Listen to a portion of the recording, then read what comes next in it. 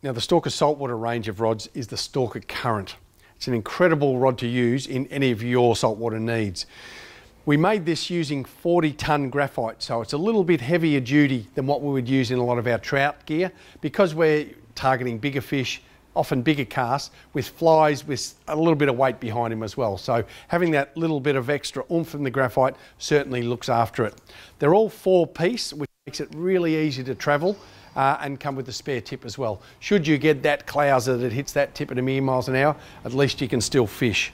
High quality cork, as well as a solid aluminium reel seat as well. So just resists a lot of the problems that you can encounter with salt water. Incredible action, very fast to throw into the wind.